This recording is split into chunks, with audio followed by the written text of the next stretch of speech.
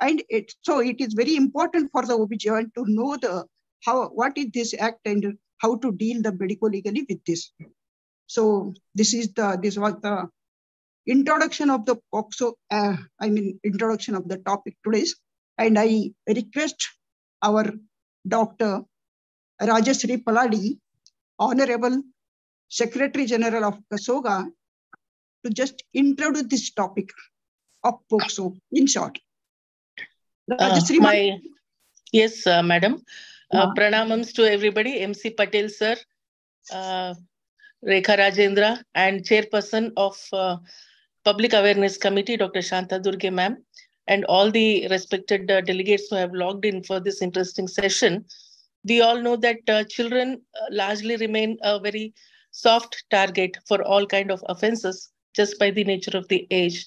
And as per the census of 2011, there are 472 million children in India, which the size must have grown much more by now. Until 2012, we didn't have a regulation regarding the abuse or the sexual harassment for the children. The only legalization which existed until then was in 2003, the Goa Children's Act, which gave in some legislation for the children protection. But until 2012, November 14th, it has been a endowment or enactment which has been set in. So it is very, very important that we all know that children have their rights and children need to be supported and protected, as rightly said, because any trauma caused in the childhood is going to leave a deep impact on the child and not only destroys the future of the child, but also the entire family gets affected when any wrong things happen with any member in the family, especially so the children. I would like to congratulate Dr. Shanta Durge for bringing up this topic regarding the awareness and a message which can be conveyed by none other than Dr. MC Patel sir, who is the master in the legal proceedings in our OBGYN. And I would like to hear more from this about the POSCO Act from the master himself. And Dr. Shanta Durge has been always been an activist for the against the female feticide or infanticide, and now extending more awareness about many things. Actually, the Public Awareness Committee can spread in a lot of message across the community, and children being very, very important and crucial in the formation of any society, any nation, any organization. It is imperative that we all protect the mental, physical, social, and emotional well-being of the children. Thank you so much for having me on this program, and I wish that so many such awareness programs be done under the chairmanship of Dr. Shanta Durge madam, and we are all eagerly waiting to listen more from Dr. MC Patel sir. Over to you, sir. Thank you. Thank you, Dr. Rajashree ma'am, for a nice introduction of the chapter and even some nice words about me. And now I request Dr. Shailaja to introduce Dr. Milind, our chairperson, and the honorable guest, Dr. Milind Shah, Dr. Shanta Durge, and Dr. Rekha Rajendra Kumar. Over to Dr. Shailaja Bidri ma'am. Hello. First, I will introduce Dr. Shailaja Bidri ma'am, who is the HOD at BLD Medical College, Bijapur, and she is the EC member of North Zone POSCO 2023. And in the academic, she has presented many national and state conferences papers, publication in national and international journals, faculty for various regional, state, and international conferences. She has received many awards like Senior Scientist Award, Best Doctor Award in her field, international research project including Champions Trial, etc. Public awareness. She has talked on PPH and menstrual hygiene in Vijaypura. She has arranged so many cancer screening camps and member of district MTP committee. So ma'am, you please introduce Dr. Milind Shah, Dr. Rekha Rajendra Kumar, and myself. Over to you, ma'am.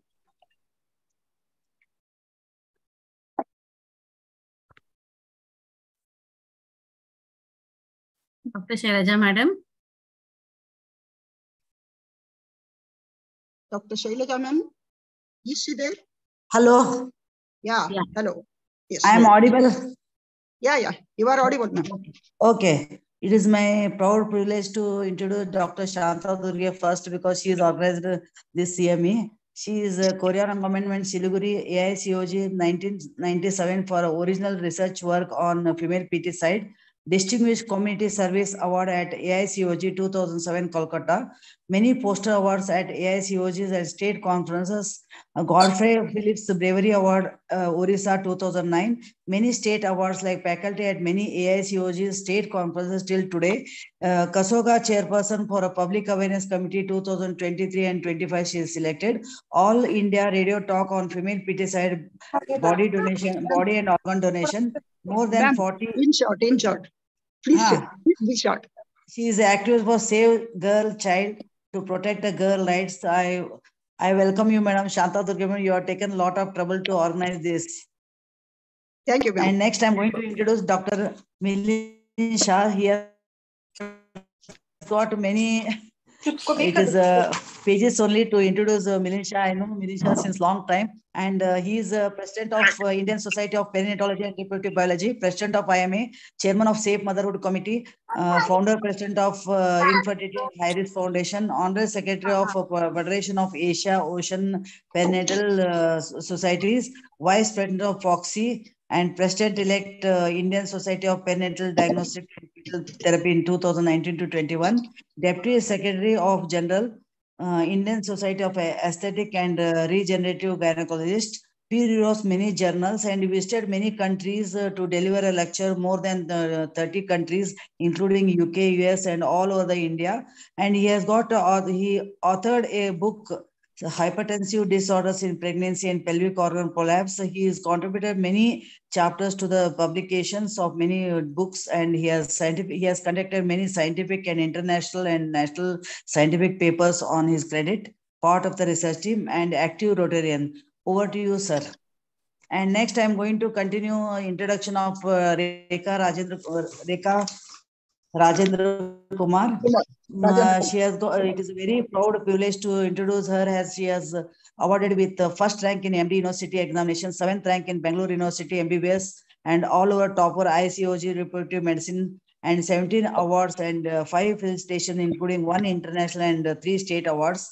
Position held practicing gynecologist for the past 31 years, President-elect BSOG 23 to 24, and invited faculty more than 700 state, national, and international conferences.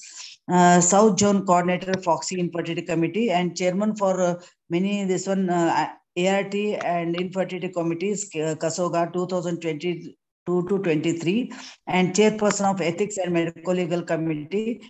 And she joint organizing secretary for Abiana 21, FOXY, FIGO, and SOFOG, and BSOG international conferences. Many other awards she has got, and peer reviewers for many original articles, and more than 100 television and radio talks. Over to you, madam. I am in a fast to introduce everybody in a short time because of short of time. Yeah. Thank you, Dr. Shailaja. Thank you, Shailaja madam, for introducing all these persons. And now,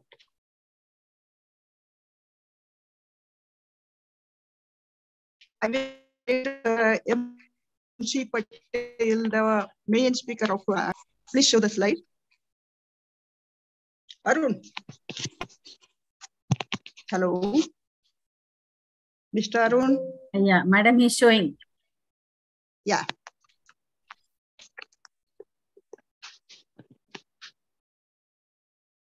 Madam, you can start. Sir, CV is there. Shanta, madam. Hello. Shanta, madam.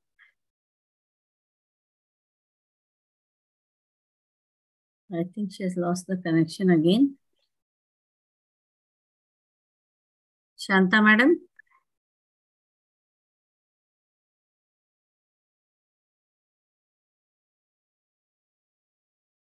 Arun, will you call her?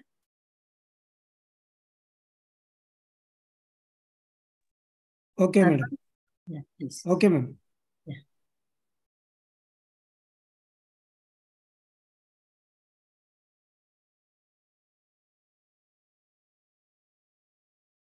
Mobile ಇಂದ ಬೇಕಾದ್ರೂ join ಆಗ್ಬೋದು ಅಂತ ಹೇಳ್ಬಿಡಿ.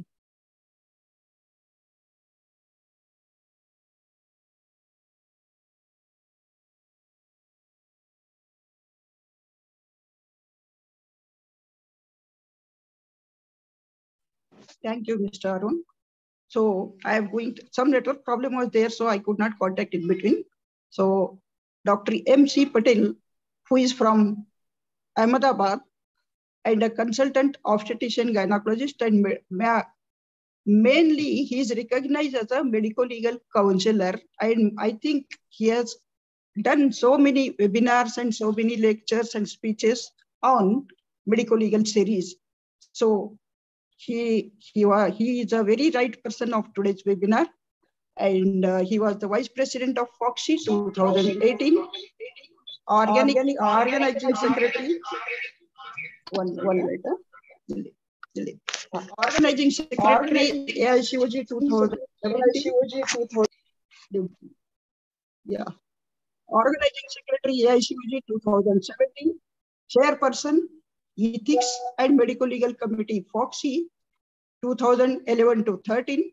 Honorary Secretary State Organization of Gynecologists and Obstetricians of Gujarat, and Honorable Member of National Inspection and Monitoring Committee, DCPNDT Act, Government of India.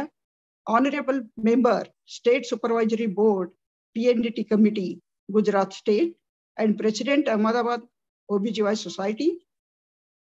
National President of National Medical Organization, and Honorary Surgeon, Indian Red Cross, Organizing Chairperson, Vivekanand NMO Coin, and President's Lion Club, etc. He has held so many posts, and mainly he talks on medical legal series.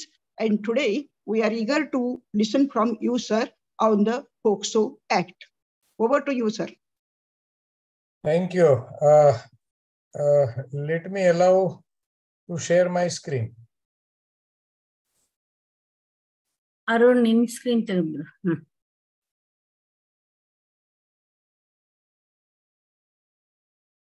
So,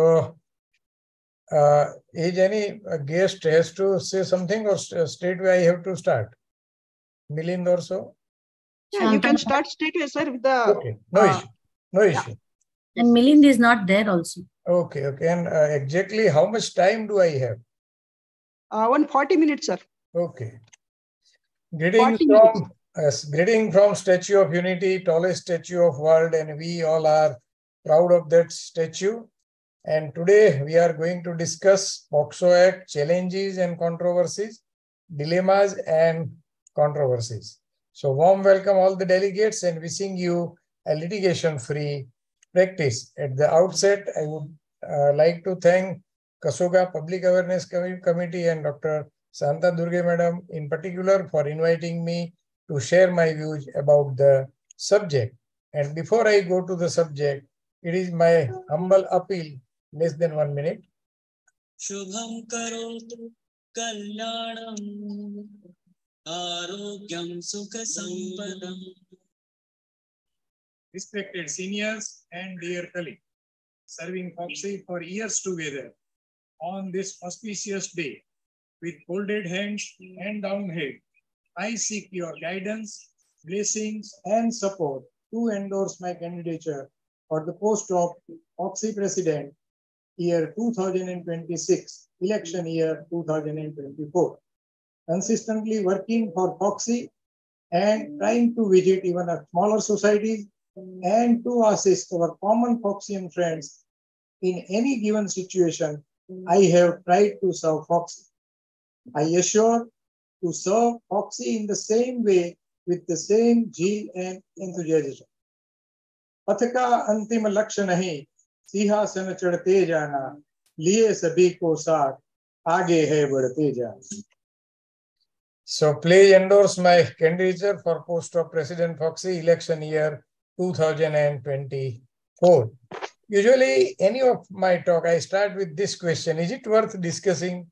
Yes, And if it is yes, then why? Because as far as litigation part is concerned, medical litigations are increasing in number constantly and steadily, and unluckily we gynecologists rank first. So our ignorance of law is never an excuse, because as soon as any act, any law, any ordinance passes in government gazette, it is presumed by law that each and every citizen of India knows that law, and ignorance law can never be an excuse. And our role, our situation is just like this innocent bird. Gynecologists are just like this innocent bird, always at danger of a cobra of law. And as far as today's talk is concerned, POSCO Act, Protection of Children from Sexual Offences, Act 2012, it was enacted in 2012. And again, some amendment came in 2019. So this act actually addresses to protect children from offenses of sexual assault, sexual harassment, and pornography, and provide establishment of special courts for trial for such offenses and for matter concerned therewith or incidental thereto. So as far as this act is concerned, so under this act, who is child? So any person below age of 18 years are considered child in this act. And it is gender equal. So it addresses male and female both, girls and boys both, this act addresses. And as far as area of POSCO Act is concerned, sexual harassment, sexual assault, aggravated form of sexual assault, penetrative sexual assault, aggravated form of penetrative sexual assault, and using child as a pornographic purposes. These are the areas covered by POSCO Act. And as far as sexual harassment is concerned, it is defined in Section 11 of POSCO Act. When such person with sexual intent, here word sexual intent is very much important, utters any word or makes any sound or makes any gesture or exhibits any object or part of body with intention that such word or sound shall be heard, or such gesture or object or part of body shall be seen by child, and makes child exhibit his body or any part of his body so as it is seen by such person or any other person, or shows any object to a child in any form or media for pornographic purposes, or when such person with sexual intent repeatedly or constantly follows or watches or contacts a child either directly or through electronic, digital, or any other means, or threatens to use any form of media, a real or fabricated depiction through electronic, film, or digital, or any other mode of any part of body of child, or involvement of child in a sexual act, or entices a child for pornographic purpose, or gives gratification thereof. So it is sexual harassment. And as far as sexual assault is concerned, under Section 7, whoever with sexual intent, everywhere sexual intent word is very important in this act, touches vagina, penis, anus, breast of child, or makes child to touch vagina, penis, anus, breast or such person or any other person, or does any other act with sexual intent which involves physical contact without penetration. Here penetration is not necessary. Mere physical contact is enough to establish the crime, is said to be commit sexual assault. When it is considered as an aggravated form of sexual assault under Section 9, when abused child is mentally ill or abuse is committed by a person in a position of trust or authority vis-a-vis the child, like a family member, police officer in police station, teacher in school, doctor in hospital. So they are in a position of trust. And if they become accused, then it becomes an aggravated form of sexual assault. As far as penetrative sexual assault part is concerned, it is defined in Section 3. If he penetrates his penis or any object or part of body to any extent into vagina, mouth, urethra, anus of a child, or makes the child to do so with him or any other person, or he manipulates any part of the body of the child to penetrate into vagina, urethra, anus, or any part of body of a child, or makes the child to do so with him or any other person, is considered as a penetrative sexual assault. And one more area, if he applies his mouth to the penis, vagina, anus, urethra of the child, or makes the child to do so to such person or with any other person, it is considered as a penetrative form of sexual assault. And aggravated penetrative sexual assault, same way aggravated form of sexual assault, when victim is mentally ill and accused person is in a position of trust, just like family member, police officer, teacher, or doctor. In this situation, it is considered as a aggravated penetrative sexual assault. And there are some provisions of punishment also, and it ranges from 3 years of imprisonment to lifetime imprisonment, and in few of the cases, death sentence can also be awarded as per the different areas of sexual assault. Sexual offenses, say sexual harassment, assault, aggravated form of sexual assault, penetrative sexual assault, and aggravated form of penetrative sexual assault. One more area, use of child for pornographic purpose. There is a punishment of 5 years and fine for first time, and if it is second time or subsequently, then imprisonment may extend up to 7 years and fine. And use of child for pornographic purpose, whosoever using a child or children for pornographic purpose, and they are considered as a use of child for pornographic purpose. But if any person himself or herself are also involved with child in pornographic purposes, then all the sections just we mentioned above, section 3, section 5, section 7, 9, and 11 will be considered with that accused person. As far as fine part is concerned, when fine imposed, as we mentioned earlier, it should be paid to victim for medical expenses or rehabilitation program of that very victim. So fine collected from accused will be given to victim. There was amendment in 2018 and 19 as far as this POSCO Act is concerned, and some amendment came in IPC also, section 376 DA. Wherever woman under 16 years of age is raped by one or more persons, then each acting in a furtherance of common intention of them shall be imprisoned for lifetime and with fine. But when child is less than 12 years and one or more persons are involved acting in a furtherance of common intention of them, shall be punished with a life imprisonment and fine, or with death in few of the cases. So these were amendment came into existence in 2018 and 19 as far as this POSCO Act implementation is concerned. As far as abatement is concerned, a person abates an offense who instigates, engages, or intentionally aids by any act or illegal omission, and doing that offense will be considered as a abatement. And same way it is prescribed in section 107 to 120 of Indian Penal Code to instigate, to help, or to encourage any person to constitute crime is abatement. So by instigating a person to commit an offense, by engaging in a conspiracy to commit it, or by intentionally aiding a person to commit it is a abatement. So all they are considered in case of POSCO also.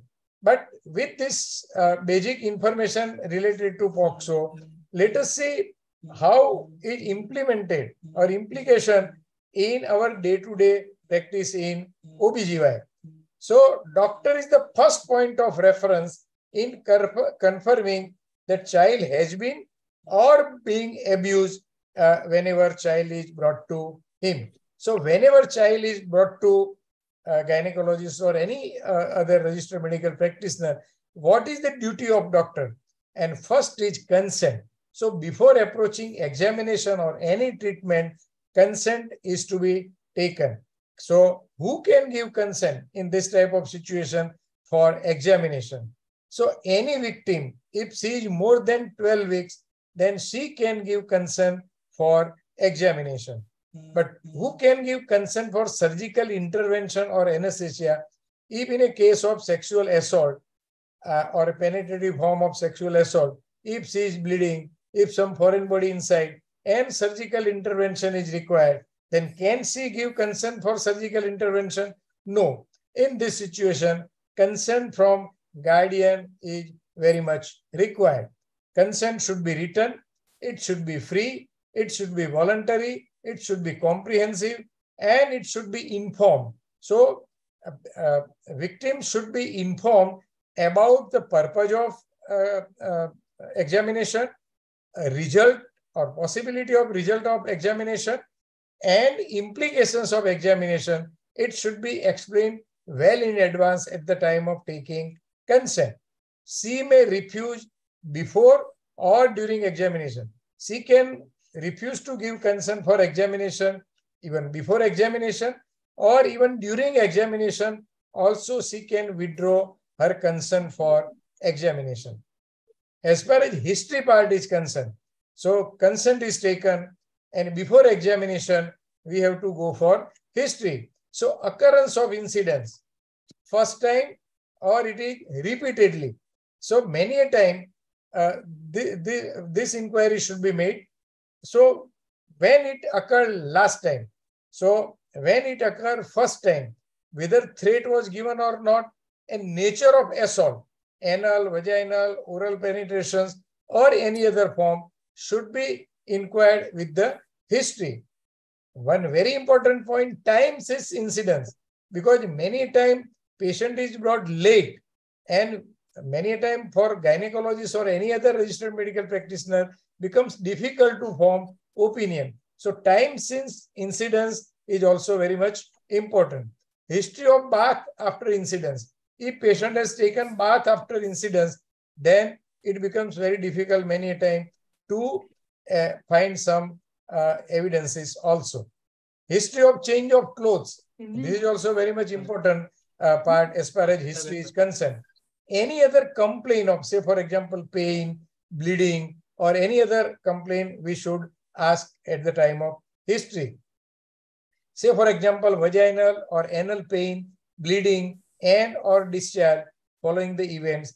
Is there any blood in panties or in toilet should also be inquired at the time of history. Any difficulty or pain with voiding or defecating should also be inquired. Any urinary or fecal incontinence, illustrative books, body parts, or a doll can be also used at the time of taking history to elicit certain points as far as history taking is concerned. One more area. Is she compatible with guardian at the time of examination? Because at a time, person who has brought to a child for examination. इसको जो है बच्चा तो दोनों जिंदा है, समझे ना? I think there is some disturbance. ऐसे है दरवाजे पर. Arun, please mute Dr. Kumudini. पहला वाला ऐसे आ रहा है. ಎಲ್ಲರಿಗೂ mute ಮಾಡಿ except sir, everybody you mute please. Host can mute. That is what is Arun sir. So we should inquire with patient herself or himself that if he or she is comfortable. एक जनवरी को नया साल के दिन date है, लेकिन इतना दिन खींच पाएगा कि नहीं खींच पाएगा? पानी गिर रहा है, पुरेन बड़ा है. Host, Arun, you are requested to mute everybody. Arun, except me. please mute everyone except sir. So we should inquire that whether a victim is comfortable with presence of guardian at the time of examination. because many a time child may not be comfortable, because in few of the condition it may happen that person who has brought the child could be accused. So presence of parents as such under section 27 of POSCO Act, we should or we may allow parents inside at the time of examination. But if victim is not comfortable, then we can deny also. And medical history should cover any allergy, immunization status, and medications. If at all she has taken, we should inquire with that also. Now, very important part is examination part. So examination in a sensitive manner, painless manner, and with all privacy to be maintained and least disturbing to the child. Simply worded, open-ended, non-leading question such as what, when, where, how, tell me some more thing, followed by and when, and then what happened. So it should be in a very simple language so that child can communicate with us as far as this history part is concerned and at the time of examination. No uncomfortable question. We are not supposed to ask any question which may put a child into uncomfortable condition. Child with physical disabilities should be helped to assume position necessary for examination. Using child's word or using drawings for body parts may make child more comfortable. Many times if we go with some charts or doll or so, child will be comfortable to answer certain question. Stop the examination if child indicates discomfort or withdraws permission to continue examination. And it is very obvious that normal or non-specific examination doesn't rule out sexual abuse. So, as far as duty on part of doctor who is going to examine patient is, and we have to keep in mind, if child resists the examination, then physical examination should not cause any trauma. Sorry. It may be wise to defer the examination. Fears and anxiety. Many times child has a fear about examination and she will be worried also. So we should explain before examination and we should take her confidence and then we should start examination. Examine very small children in mother's lap. It is also very much advisable. A child should be in a lap of her mother and we can examine. If child still refuses, examination may be deferred or abandoned. No force should be applied as far as examination part is concerned. It is also very much important to note height, weight of patient, note any bruise, burns, scars, rashes on skin with the size, location, pattern and color of all such injuries. Any signs of force and or restraints around neck, around breast, around perineum, around thigh should also be mentioned. And it should also be mentioned whether survivor was menstruating at the time of assault or at the time of examination. If she is menstruating at the time of examination, second examination is required. Of course, this examination cannot be postponed. Examination is to be done, but again, second examination should also be advised. The same applies to bathing, douching, defecating, urinating, and use of spermicide after assault is very much important. Collection of evidence and documentation of those evidence. So document presence during conversation with the child and document questions asked and answer given by child in your history, in the child's own language. Carefully collect clothing, especially underwear, the most likely positive side for evidence, and it may be useful for DNA testing, etc., etc. And it should be preserved for forensic evidences. Any stain on underwear or clothes, say for example, semen, blood, saliva, or any lubricant. So all this should be collected as an evidence. And children often report weeks or months after abuse. So in this situation, Many a time physical injury on genital or anal region usually heal within a few days. And that is why it becomes a very important point for medical provider should always consider differential diagnosis and alternative explanation for physical signs and symptoms.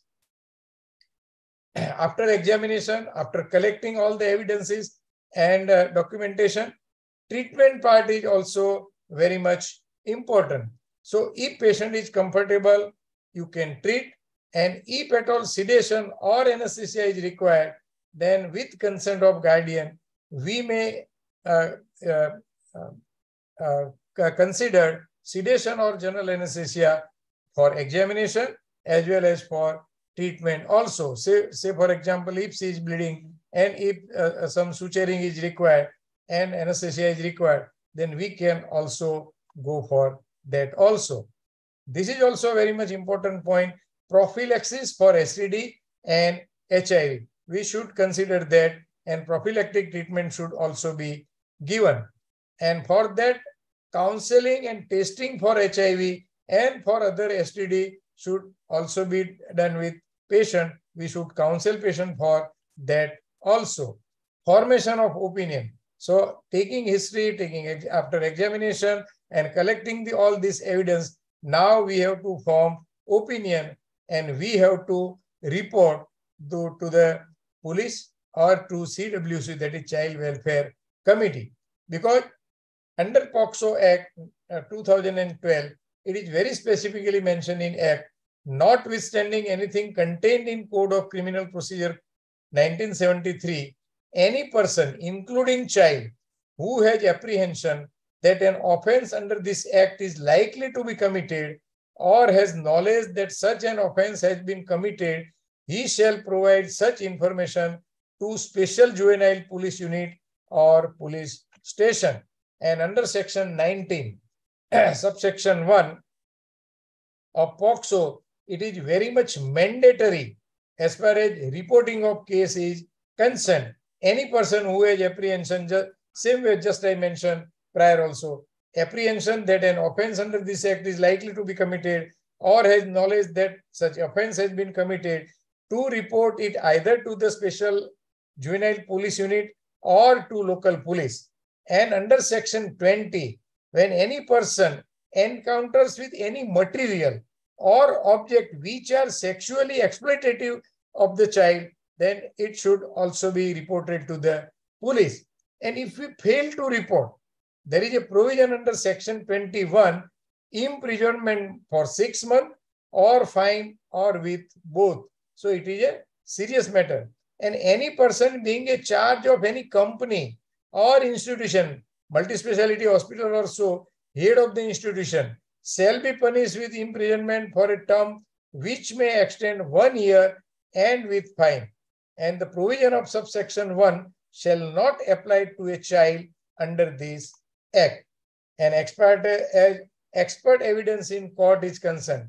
Once we have formed opinion, once we have informed police, we have given all our opinion to the police, we may be asked in court of law to have our expert evidence. So at the time of being an expert witness, what is the role? So deciding cases would be much easier if there is a clear physical evidence. Unfortunately, often leaves no such evidence, making difficult to prove.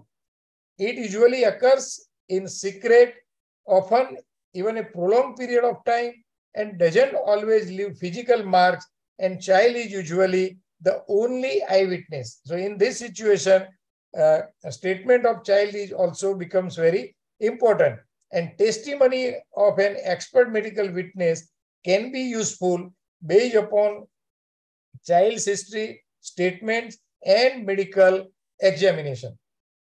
In general, opinion of medical professional are admissible upon question such as insanity, cause of diseases, nature of injury, weapons used, used to cause injury or death, medicine, poison, sign of gestation. So all these questions are related and they may be asked in court of law.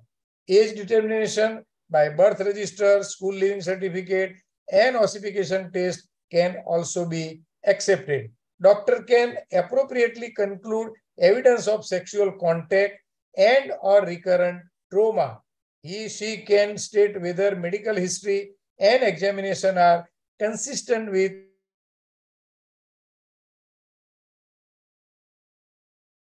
by expert conclusion only and can exercise its decision in this regard, keeping in mind other evidences also. But as far as this POSCO Act is concerned, there are certain situations we are facing in our day-to-day practice. Say, for example, 17 years old girl comes with her boyfriend and she asks for contraceptive advice. What will you do? Can or will you advise? Because one side is a moral duty and other side is a law. Because if we do not advise and if they have decided to go for sexual life, then they may end up into unwanted pregnancy and again they will come to us for termination of pregnancy.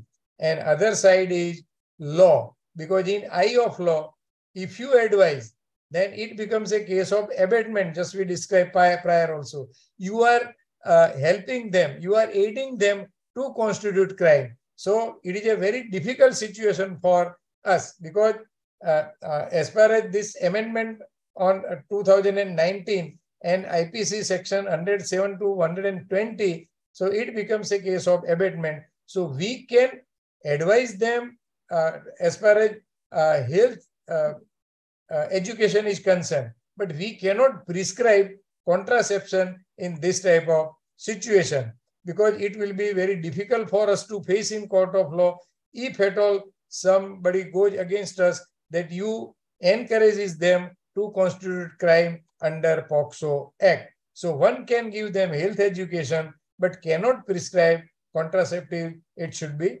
clear. Let us see one more situation. 16 years old girl is brought by her mother with complaint of vulvovaginitis with discharge per vagina. On examination, it is found to be a case of STD and she gives history of sexual exposure with her boyfriend also. So in this situation, what will you do? Of course, treat the patient, but inform police because she is 16 years old and she is case of she is victim of POSCO. Let us see one more situation. 18 years, 6-month-old married girl, she is major, is brought by her mother with pregnancy of 39 weeks and she is for LSCS. What will you do?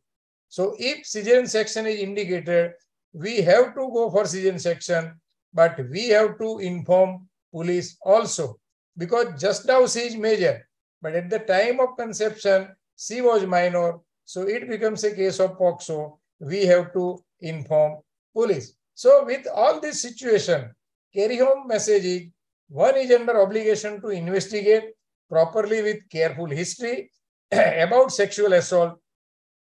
And if so, one has to inform police. Let's see one more interesting situation. 17 years old girl with her mother visits hospital with 6 weeks pregnancy for termination of pregnancy. Doctor explained that I will do termination of pregnancy, but I will have to inform police. And in this situation, patient and her mother refuses for the same, sorry, and leave the hospital without taking any further treatment. So in this situation, what will you do? So even if patient doesn't take treatment further with you, then also you have to inform police. It is very much mandatory. Let us see one more interesting situation. Patient gives history of 20 years of age, primary, 8 weeks pregnancy, willing for termination of pregnancy. Center was registered, person was qualified, so pregnancy was terminated. After 1 month, police comes and police tells she was 17 years. So she falls under POSCO Act. Why you didn't inform police? So these are some situations we face in our day-to-day OBGYN practice. So who is responsible to determine the age? Naturally, doctor is responsible to determine the age. So you can inquire and ask for ID proof that is school leaving certificate, election card, Aadhaar card, driving license, etc. Or you can subject patient for clinical examination, dental examination, radiological investigation, and you can have an opinion from forensic medicine department also if you are in a doubt about her age. How to inform? We have to inform police, just we mentioned prior also. So inform with acknowledgement, because many a time if police go hostile that you didn't inform, you never inform, that you will be in a trouble in court of law. So you should be in a position to prove that you inform police with acknowledgement. So many times police denies to record or denies to give acknowledgement. So in this situation, there are some other alternatives also. Dial 100 because it is recorded call. And once you dial on 100, it will be recorded. But before you start your conversation, identify the person whom you are talking. Name of that very person, police station officer, buckle number, date and time. It is very much important. You can send it by registered post also. You can send it by mail, telephone with recording. On your mobile also you can inform. And again, identify the person whom you are giving information and record that call. This is also a good acknowledgement. Inform higher officer. If lower police station officer are not complying with our request, then you can inform higher officer also. And in this situation, you can inform CWC also. Once you inform CWC, that is Child Welfare Committee, they will be behind the police to take necessary action in this type of situation. Let us see one very interesting situation. Can a doctor refuse to examine a victim of sexual assault who come to the hospital for treatment, citing that it is a MLC case and require police requisition and magistrate order? So can one refuse to examine patient in this type of situation? No. Under section 27 of POSCO, no need of police requisition, and under rule of POSCO Act, no need of magistrate order. Patient may come directly to you for examination and treatment when she is a case of victim. And under section 357 of CRPC, doctors should examine and do needful treatment and then inform police. And in one of the case which happened in Karnataka, Karnataka versus Manjara, which happened in 2000, and rape cases are as a medico-legal emergencies. We should treat them as a medico-legal emergencies. One more area, one more situation. 17 years old girl visits a private hospital with history of sexual assault. Doctor asks her to go to government hospital as it is a MLC case and has to be examined by government doctor only. Is it mandatory that victim of sexual assault has to be examined at government hospital only? No, it is not like this. Under section 357 of CRPC, any registered medical practitioner, whether in government hospital or whether in private, can examine that very patient. And it is mandatory to all hospitals, irrespective of being government, public sector or private sector, to provide immediate medical care and treatment to the victim free of cost. You have to give treatment free of the cost, but when patient is settled, then you can ask patient to give option whether she is going to be treated further at your hospital only, and then after she will have to pay, or she can be referred to any other hospital if she is not willing to continue treatment with you in your hospital.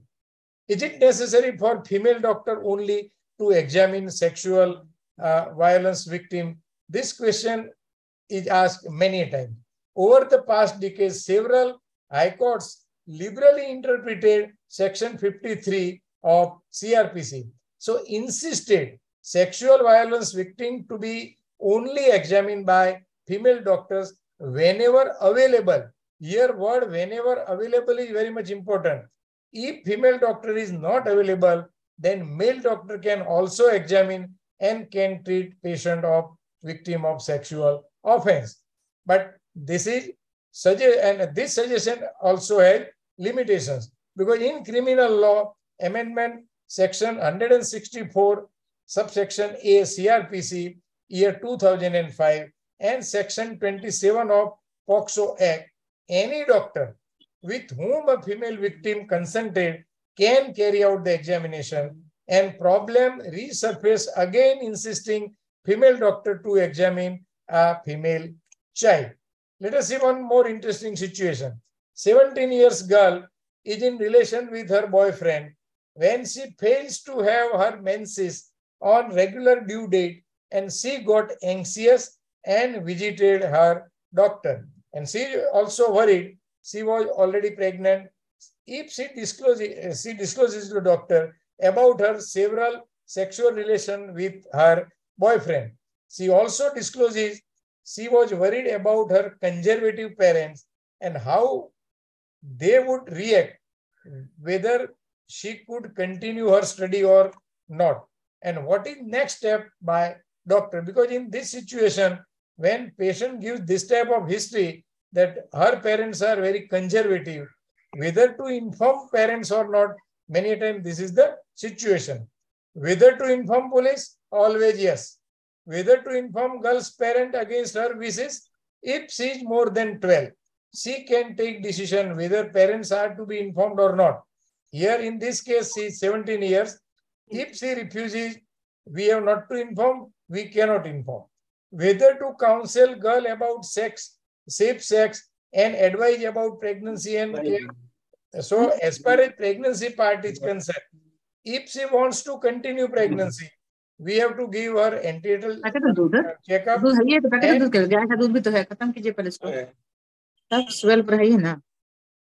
and treatment accordingly as far as her pregnancy part is concerned. And if she wants termination, then with all the requisites of MTP Act, we can terminate her pregnancy. But product of conception is to be handed over to the police if she wishes to, and for evidences.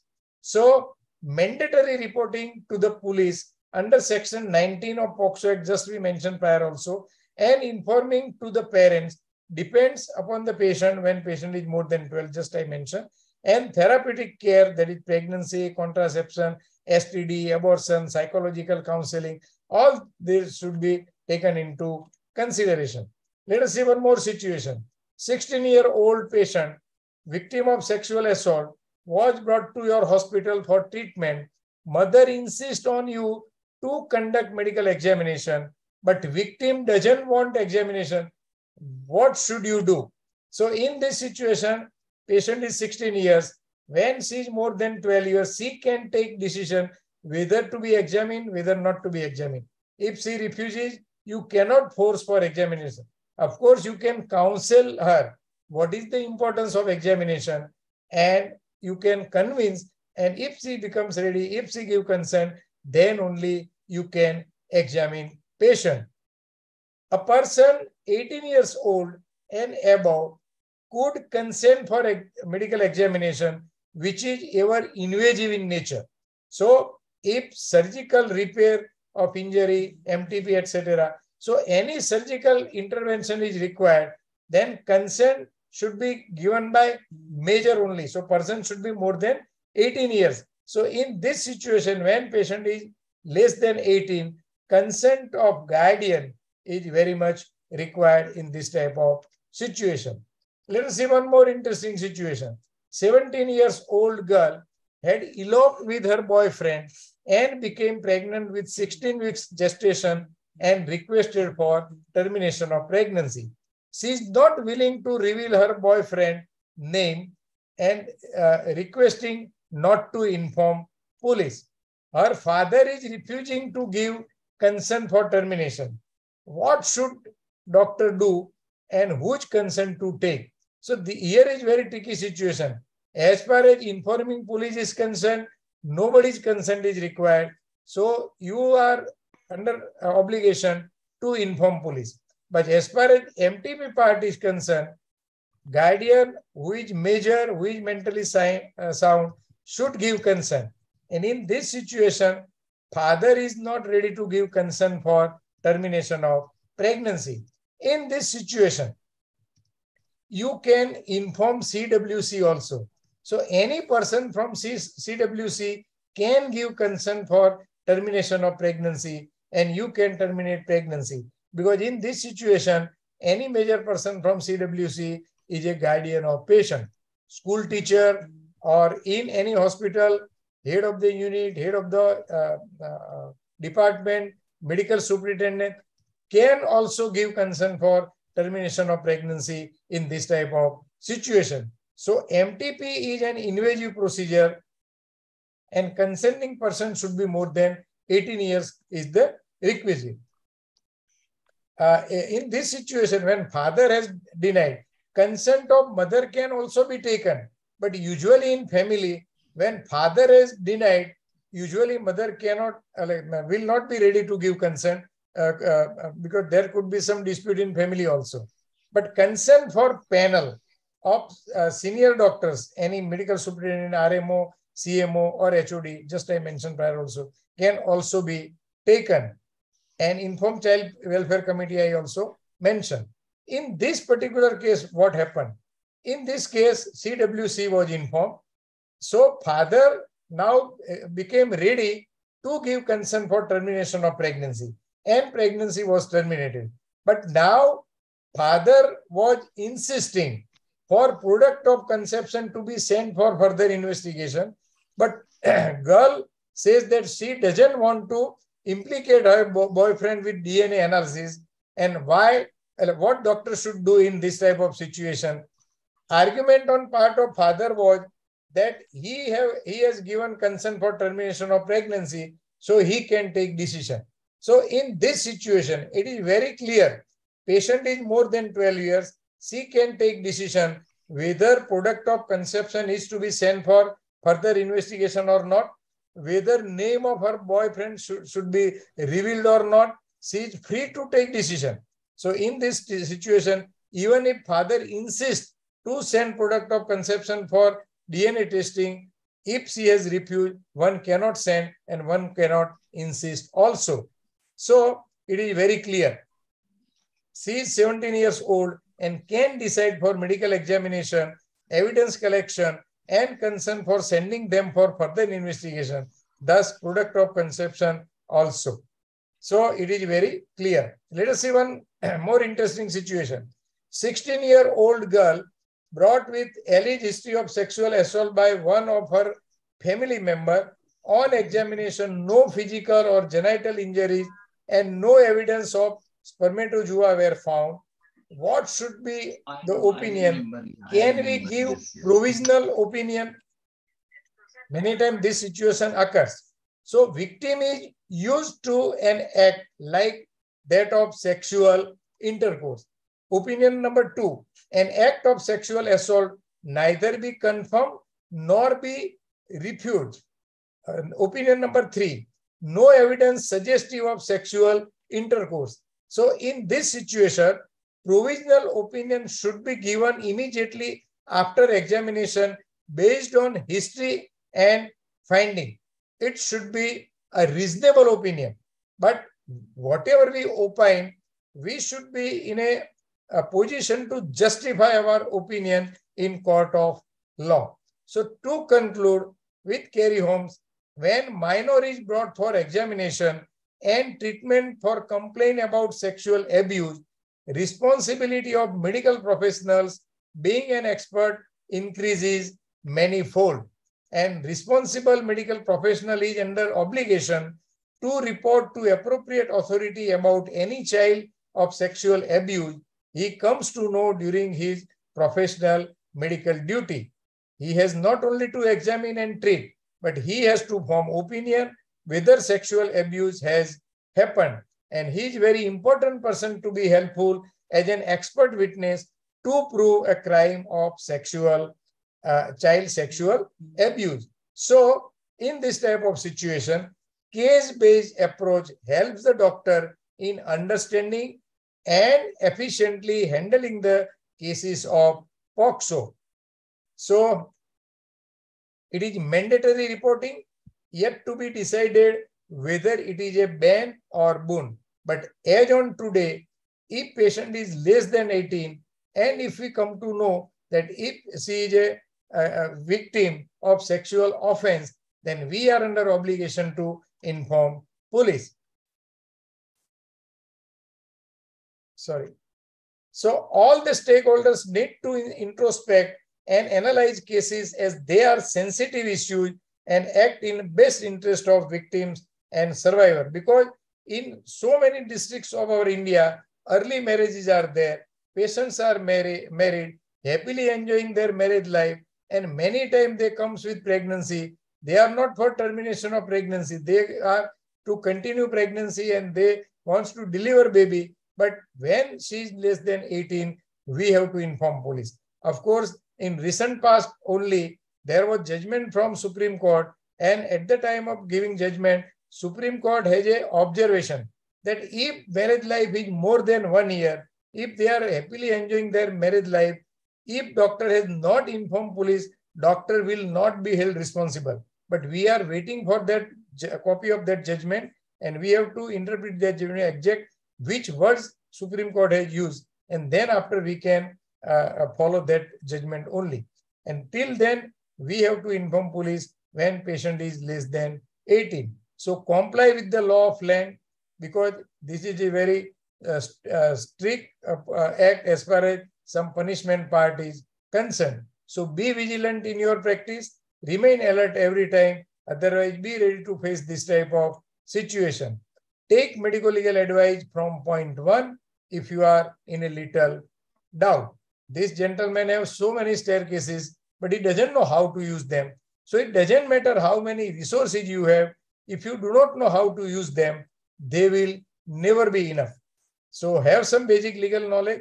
Always obtain medical legal advice whenever you are in doubt. So if you want to sleep like this, take tender care of your patient in this type of given situation. Comply with the provisions of POSCO Act. Pray your Almighty God before going to sleep, and keep my visiting card below your pillow. I am always there to assist you in any given situation.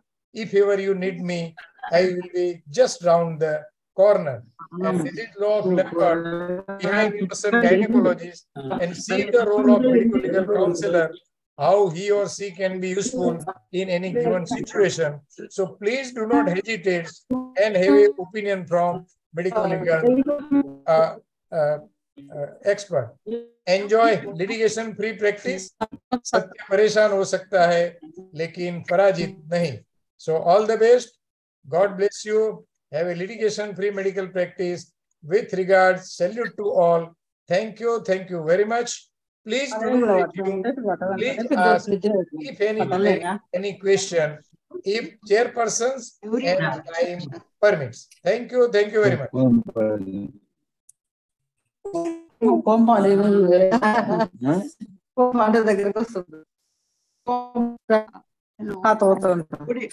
Sir, it was a vast and really very informative session on POSCO Act, and I am very thankful to Dr. Milind Shah, who has joined from the Tokyo, and I request him to conclude on Sir's talk.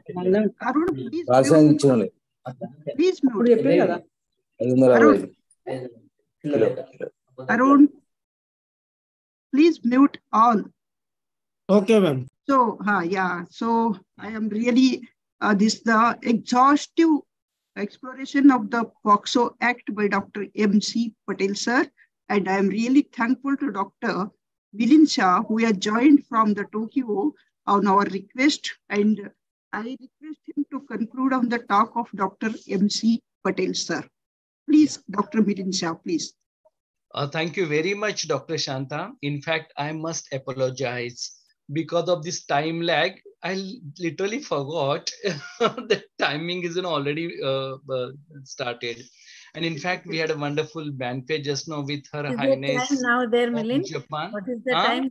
What is the time in Tokyo now? It's almost 10 o'clock. 10 p.m. Yeah, 10 p.m., 10 night, and we had a wonderful banquet with Her Highness Princess of Japan, Akashi Nonomiya. And that's how, I was in that hangover because she was so humble and so nice about the women's health, because she herself suffered from placenta previa during her pregnancy, and she was very close to OBGYNs. Thank you very much, Dr. Shanta, for this wonderful opportunity, because, entire group whom you are conducting this webinar are very close to me. Dr. Vidya Thambi always says that, Milind, you have brought me in Foxy, and I always, whenever I meet her, I feel very happy. And same thing with Dr. Rajasri Paladi. Whenever I invite her, actually, for any of my events, she always makes it a point to travel and come to those meetings from Gulbarga. I'm also thankful to Dr. Shailaja Bidri, Rekha Raja, Rajendra Kumar, and Dr. Suman also, because all of them were meeting quite frequently. Now, what I can say about Dr. MC Patel, what I call him? I call him as a Manu Bhai, because he's such a wonderful speaker. Yeah. He mesmerizes. He makes the impact of that particular topic to all the audience, and that's how, when it came to the POSCO, yes, it's very tender and very important topic which we see in day-to-day life. Because when I was flying from Singapore to Tokyo, I was watching movie a Thursday, where a young girl undergoes actually the rape and how she faces in the life, and the drama she needs to do to give a justice actually for her, actually whatever she faced. In the same way we see in day-to-day practice also. I remember when we used to work for the child labor school, girls and boys, they always used to say that we are getting molested just for the want of lipsticks, chocolates and all other things. And quite few of them, they just never speak about it. But now we have realized there are so many angles which have been there with this child abuse and child insult. And that's why I heard your little second half of talk, Dr. MC. It was really wonderful. We need to sensitize everyone. One of very senior gynecologists, my own city, she did MTP for a 16 years girl and forgot to inform police. She needed to close her practice in spite of all our efforts to, convince police and the judiciary. And still she's facing that music of all those problems related to the POSCO Act. So we need to know A, B, C, everything about the POSCO in our clinical practice to avoid problems related to this Child Abuse Act. Friends, it's quite often that the women, the girls, they come to us, they say that they're 19 years old. And on paper, when it happens, it becomes a story whereby, they are less than 18 years old. And then we need to again inform every authority about that particular thing. Quite often they are married. They don't have any grudge. They don't have any problem. But still, we need to do that particular informing the police very effectively. Many times the relatives, they grumble. They say, no, how we can do that? It's a marriage which has happened. My Panditji didn't say anything. The people who attended the marriage didn't say anything. Why you are taking that particular onus? The same question we put to the police commissioner and said, now see, this is what the people are saying about. And we doctors face a lot of problem.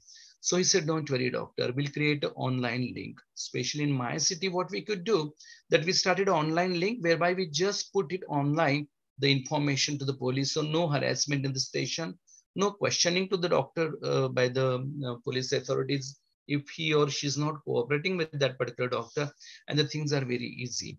So every OBGYN should definitely know about it. So Dr. Shanta, it's wonderful public awareness activity as well under your aegis of your committee of Kasoga. Kasoga means, very close to me since years because I stay nearby. I can read Kannada, I can write Kannada, I can speak Kannada, and that's why I always enjoy speaking with my patients who come all the way from various districts of the Kannada. And when I write prescription Kannada, they always feel very happy. And they say, how come you know? I said, it's because of my close friends, all my OBGYNs who are in nearby cities. Sir, you can write also. Yeah, I can write and read also Kannada. Yeah. Yes, I can write. I write my prescriptions Kannada only. That's my hobby. Wonderful. And great. So thank you very much for this invitation. Though I am late, I think I have not missed the bus. I could definitely be with you. And yes, Dr. MC, all the best for your venture as well, which is coming in the year. Thank you. Very sure with your hard work, you are going to get through that as well. My all wishes and blessings are definitely not blessings. Wishes are with you because I'm quite younger than you. Great, but good. Thank you very much, all my Kannadiga friends. for inviting me, Dr. Shanta, especially for reminding me to join. Otherwise, I would have missed this particular webinar. Yeah, actually, and whenever sir, we accept, yes. Actually, I was confused whether he will be there to conclude the sir's talk, Yes. and you are the proper person to conclude his talk. I was in lift when you called me and I said, oh my God, and immediately I logged in. And it is commitment on part of Dr. Milind from Tokyo. So he has joined this webinar. So thank you, Malik. Thank you very much. Thank you. He was so kind to join from there, and he has assured me so many times, no, I will join. That's why I was very sure of his joining. So nice. Thank you very much, Dr. Shanta. Thank you. Thank you, sir. Thank you. Dr. Milind, is it a conference in Tokyo, and what conference? Yeah. It is a FAOPS event. I am Secretary General of the Asia Oceania Federation of Perinatal Societies. So I needed to conduct the executive meeting this morning. I'm doing general body meeting tomorrow. I'm having a talk day after tomorrow, as well as chairing a session on hemorrhage. So all that we were discussing, with amongst the various colleagues from almost 21 countries. We are coming out with some good projects, which I'm definitely going to bring it to Kasoga as well, because we need to work a lot actually for our women. And those experiences which I gathered from these people are really good, especially the Princess of Japan. She was princess. They warned us that no pictures, not directly speaking, but she came to every table, spoke with everyone, and she was really a great lady I ever met. In spite of her position, she was concerned. She said, OBGYN is my close because I suffered a lot because of placenta previa. And that time the gynecologist rescued me. They made me, the out of it, and I'm alive now. So she was very kind to all of us. Yeah. Thank you. Thank you. Thank you, sir. Thank you very much. So that though you were very busy, you joined the webinar and made your impressive concluding remarks on Dr. M.C. Patel, sir. And now I request Dr. Rekha Rajendra Kumar to go for the questions and answers from Dr. M.C. Patel. Yeah, thank you, Shanta Madam, for the opportunity. Though we're at the end of the program and sir has almost covered all the topics, I don't know how many questions are remaining for me to ask, because all the medical scenarios he has covered. And since you have given me that opportunity and the task, let me take it forward and do my best as far as possible. Coming to the questions, sir, can I start? Dr. M.C. Patel, sir? Welcome. Yeah. Sir, Dr. Shanta Madam has given me a few questions. Let us finish on those questions first. And the question first. See, Dr. Rekha, actually, those questions reflect my knowledge of the POSCO, which is very, very, very minimum. Yes. Just I thought I have to put some questions, but you were having so many questions, so I thought better not to put. Okay, you proceed. No, but certain questions sir has already covered out of that. Anyway, so the first question, sir, madam has given is how to tackle the victim's mental pressure. Like as we do, doctors do the very beginning examination, counseling, take her into confidence, everything. How does our mental counseling starts? How do we try to make her safe mentally and more comfortable, as far as you can say on, if you can highlight on that in particular? So whenever this type of victims are brought to us for examination and for treatment and opinion, naturally we start with history. And if we feel that she is under much mental trauma, we can have opinion from psychiatrist also. We can take help from psychiatrist also. And main thing is to gain her confidence that we are their well-wisher, we are there to assist her, we are there to help her, to treat her in that very given situation. And building that confidence, we can proceed accordingly. And examine her with her approval, whom she feels very comfortable. Yes. Mother, aunt, whoever. Yes, thank you, sir. Now, what are the approved ways to confirm the sexual penetration? You had told us about the punishment on that, but can you just tell us the approved ways to confirm the sexual penetration? Like on examination, how do we make out? So on examination, if any injury mark or so, it can be concluded. But here in definition of penetrative sexual offense, nowhere it is written that it should be full penetration. Mere small penetration is also enough to conclude with the decision as far as case of to be penetrative sexual offense. So in this situation, history from patient, child, is also very much important. And many times we may not have some signs as far as our examination part is concerned. There could not be a sign as far as penetrative part is concerned. But if at all, it is a full penetration or so, there is injury mark, or there is some application of some lubricant or saliva or semen inside, then these are the confirmative signs as far as penetrative sexual assault part is concerned. So as you say, suppose it's a very minor form of penetration where there is no injury or any other evidence. Then also by it is history. offense. It is also offense. Yes. Okay, fine. Thank you. Sir, one more question is two-finger test applicable, and what is the stand or the opinion of Supreme Court on that? Supreme Court has, in one of the cases, there was observation on part of Supreme Court. At the time of examination, patient should be comfortable. It was very, very important thing. Patient should be comfortable. And during my talk also, I have mentioned that patient should be comfortable all the time of examination. If at all she is not comfortable, if she refuses for examination, we have to withdraw. We have to abandon the examination also. And as far as two-finger test is concerned, now it is not recommended. But with simple examination, if you can come to know or come to conclusion that if she is a case of sexual assault, then no need to go home. And if sedation is required, I mentioned during talk also, or some anesthesia is required with consent of guardian, we can go with anesthesia also and we can examine. But it is not necessary that we should go with two-finger test. The patient should be comfortable at the time of examination. It is the requisite as far as this examination part is concerned. Thank you, sir. Sir, one more question which I have to you is, like certain cases, as you have mentioned, the patient or her mother refused to for us to inform the police. They're not ready. They have escaped the scene and they have gone away. And we have informed the police.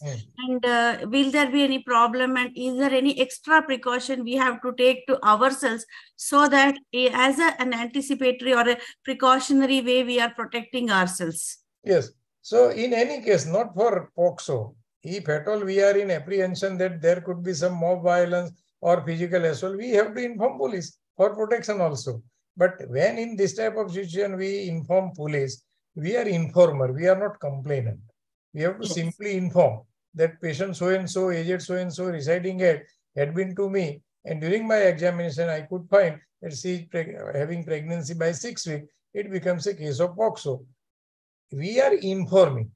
We have not to advise police what to do. That is their role. But once we have informed police, when police will come in action, then it is all likely that patient's relative may go against us and come to hospital and make some nuisance. So in this situation, we can again ask to the police for protection also. And when we inform, at the same time also we can inform that if at all it happens, you be ready to protect us also in this situation. And probably the additional safety measure what we can take is take their consent that they're not ready to take any further treatment or refuse to inform us, to inform police, or we writing when they're negative consent, like patient is not ready to take any treatment but from our side. To inform police, their consent is not at all required. Legally, it is willingness on part of patient or patient party or consent on part of patient or patient party, not at all required to inform police.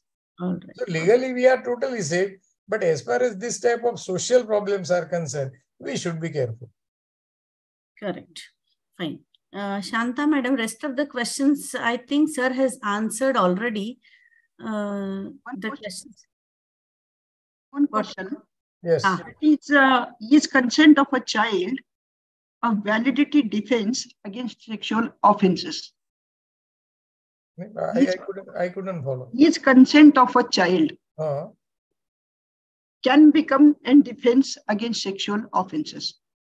No. Consent of a child for the sexual act. Sexual offense. Here it is very clear. When she is more than 12 years, of course, she is minor, less than 18. But in eye of law, she is considered as a matured minor. This is terminology, matured minor. So she can take decision for examination. She can give consent for examination. But if at all we have to go for any surgical intervention, say for example, if she is bleeding and we have to go for suturing, then she cannot give consent. So in this situation, because it is invasive procedure, in this situation, consent of guardian is very much required. So it is very clear in this POSCO Act also. Sir, my question is not that. Question is, if the defense means the offenders, they produce a consent from the victims that she has consented for the sexual. No. It is not valid consent because any person less than 18 years cannot give consent for intercourse. Correct. So even if she has given consent, that very consent is not valid in eye of law. So it cannot be defense. Yeah. Thank you, sir. Thank you. Sir, what is sexual harassment and what is sexual assault? I mentioned in my talk also, as far as harassment is concerned, no need to touch patient. It is simply uttering some word, showing some object.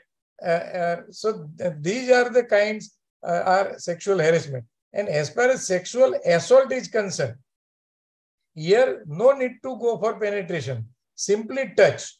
Touches to breast, vagina, penis, or child, or make child to do so with any other person or with that very person. These are form of sexual assault. Sir, I don't know whether you covered this last question of mine. What are the amendments in the POSCO Act that have come or evolved over the time? So, yes, covered. Amendment came in 2018 and 19. I mentioned during my talk also. So, one part was in amendment, whichever fine is collected from accused will be given to victim for medical treatment and for rehabilitation part. One part. One stringent amendment came, just I mentioned, under section 376D and B, if she is less than 16 and one or more than one persons are involved in act, then all will be punished and not less than 20 years or even life imprisonment also in that very act. And when she is less than 12, less than 16, more than 12, 10 years plus, and if she is less than 12 years, then all the persons involved will be punished for life imprisonment or even 20 years. And in few of the cases, they have been given death sentence also.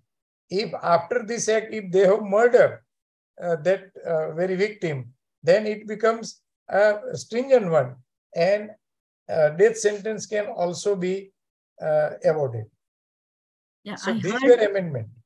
I heard all that, but I did not register that they were the amendments. Yes, in 2019 it was mentioned. Okay, fine. That I didn't register. Fine. Thank you, sir. Madam, any questions or anything in the chat box? Nothing particular I can find. Okay. If any delegate have any question, if they raise hand, we are ready to answer. Madam, there is one question in the chat box. You can take it. Is it compulsory that female should see or any CDD? I mentioned. Teacher has answered that. If female doctor is available, then it is preferred. Yes. Under POSCO's section 27, it is mentioned. It is preferred. But say, for example, if she is bleeding, and at primary health center, if she is brought to center and there is only male doctor on duty, and if she is bleeding, what he will do? Naturally, he has to treat the patient. And before you treat the patient, naturally you have to examine patient. So he will examine, he will note all the injury mark, he will treat patient and he will inform police. But in big hospital, when male and female both doctors are available, then female doctor is to be preferred for examination. Yeah, you have already answered that. Yes. Only I think Dr. MC, in that case, there should be female attendant with that particular male doctor. That is required not for POCSO, even for our simple examination in our day-to-day practice. Being a male doctor, it is very much required that there should be one female nurse and one female attendant of the patient. It is very much required. In fact, many of you probably may not be knowing, once when Dr. Duru was actually president, we used to conduct one activity, examination of rape victim. And I delivered that talk in Vijapur, I still remember. And so many practitioners were so happy to understand how to collect evidence and what to do and all those things.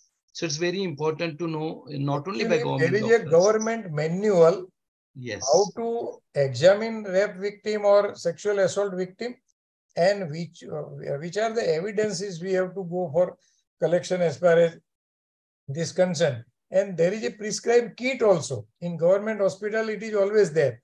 In that very kit, all the necessary instrument for examination, even comb is also there in that very kit. If you have to collect pubic hair, then comb is also there in that very kit.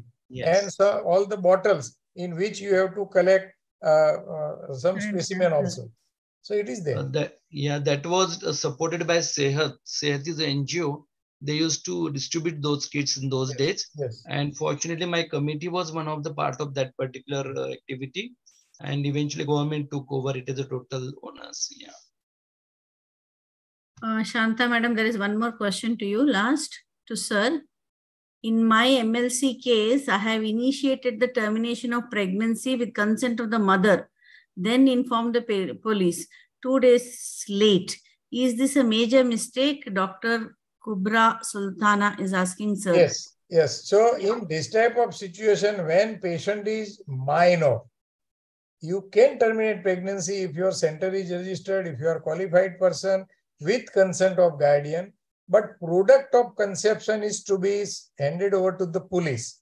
So when you inform police, you have to hand over this product of conception to the police for evidence.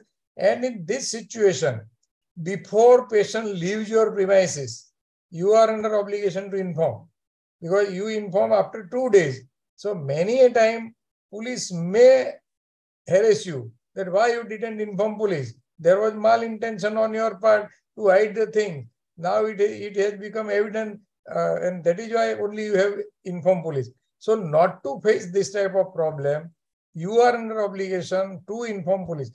If it is possible, before termination of pregnancy, that this type of patient had been to me and it becomes a case of POCSO, and I am going to terminate her pregnancy so we have to give all information.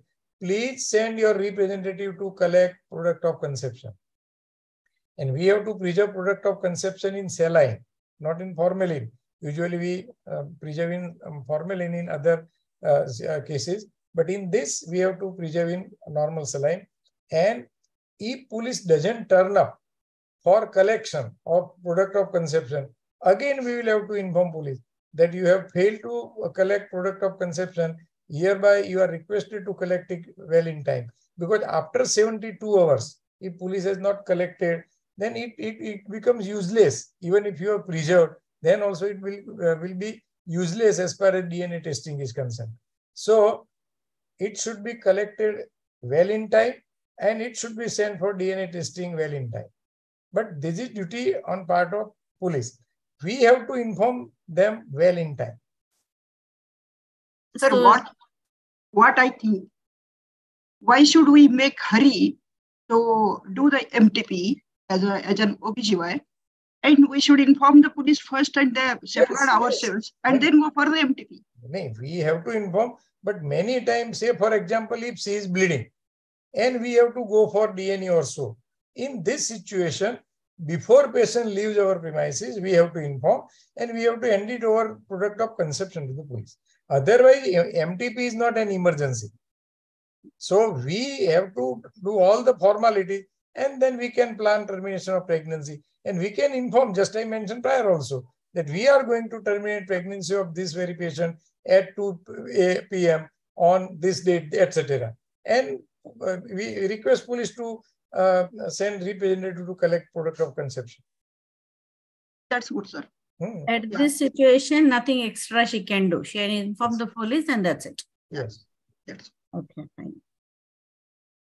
Thank you, sir. So all the questions over. Yes. All the questions over now. So thank you. Chat box, everything finished. Thank you, POSCO and Public Awareness. Sir, 1 minute. Santa Madam. Yes. Yeah.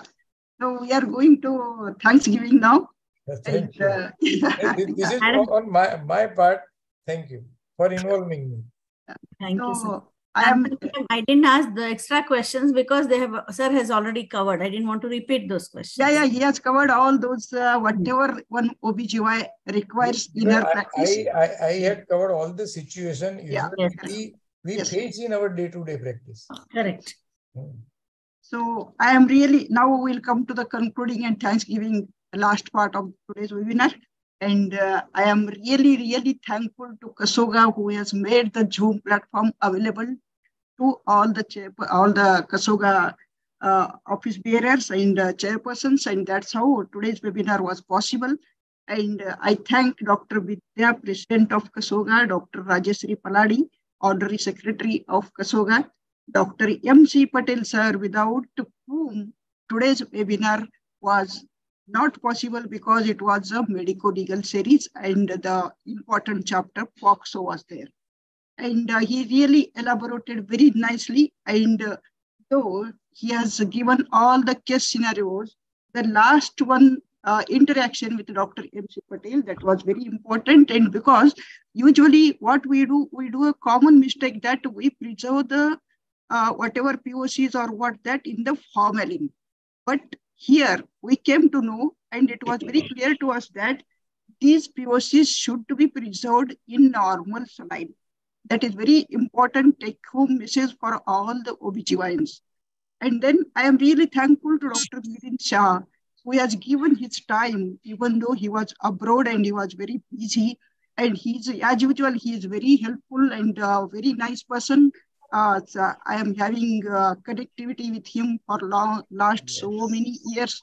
And really, sir, I'm really thankful to you. And I am thankful to Dr. Shailaja ma'am, who has, once we approached them, these all people, they were so eager and so cooperative. They joined immediately and they cooperated with a very nice way. And Dr. Rekha Rajendra Kumar, really, I appreciate your activeness and your eagerness. And actually, I did not expect so much from you, but really it is very, very nice cooperation between you and me. And like that, actually, I have to thanks to all those delegates who have joined today for this important session. Thank you, Kasoga. And main thing is Arun, Kasoga office, Mr. Arun, who has taken the responsibility of admin and who has technically helped to conduct this webinar today. So thank you all, and thank you all once more. Thank you. Madam, one more announcement before you close. Sir is conducting regularly Happy Learning webinar series, as all of you know, every Tuesday and also sometimes on Thursday also, where he covers all these medico-legal aspects. And in the last, there's a 4th round that is going on. And in this round, sir has taken the onus of doing the reverse panel other than his one talk.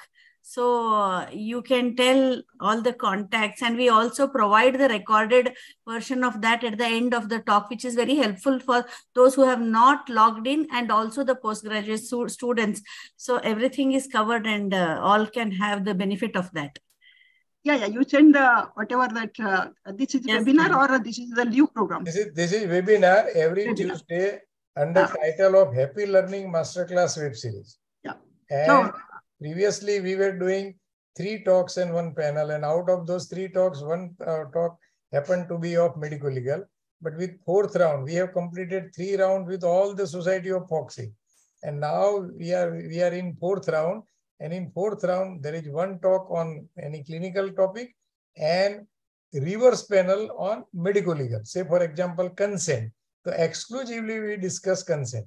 MTP Act, POSCO Act, CPA Act, death on table, documentation, exclusively on documentation. Whichever question you want to ask, you can ask and I will be answering. So that way we conduct. And it is every Tuesday. So if you are interested, we can share link also for the same. Please share the link, Dr. Vika. Yes, and we'll ask our members. Once you register, madam, every week you will automatically get the information to log in. Yes. And this is the medico-legal series of KASOGA. This is the first episode. We are going to plan for the second episode of on MTP. And soon we'll see each other. And I will hopefully wait for the second episode of medico-legal series. Thank you, and thank you all. Thank you so much, madam. Thank you, madam. Thank you, sir, for that lucid talk. Thank you all. Thanks, Dr. M.C. Patel, sir. So many thanks to you. Welcome. Yeah. Always welcome. Thank you, sir. All the best for your future vice presidency. I seek your support, help, blessings, whichever you call, for the post of President Foxy. Okay, sir. All the best. Thank you. All the best, sir. Thank you. All the best. Thank you.